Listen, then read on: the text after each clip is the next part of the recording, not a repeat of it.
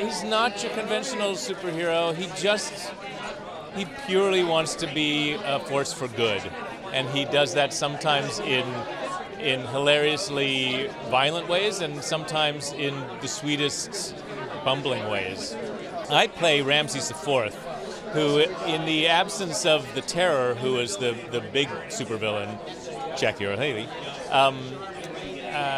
Ramses has stepped in now to kind of take over the city. So he's kind of the crime boss of the city. And he's very brand conscious and has decided he fancies himself an Egyptian pharaoh. And so he insisted all his gang gets the same tattoo that he's gotten of the Eye of Horus.